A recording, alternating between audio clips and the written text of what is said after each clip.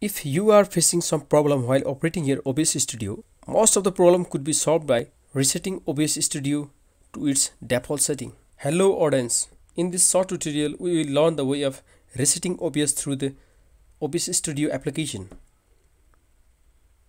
For this, at first we have to open and run OBS Studio. Click the File menu and then select the Show Setting folder. After File Explorer opens automatically, close OBS Studio temporarily so the files and folder associated with the setting changes can be deleted. In the File Explorer that opens, you are immediately taken to the folder OBS Studio. Highlight or select all files in the folder located in the OBS Studio and then click the delete button to delete them. Now open your OBS Studio. You can see it as a new OBS Studio with its default setting.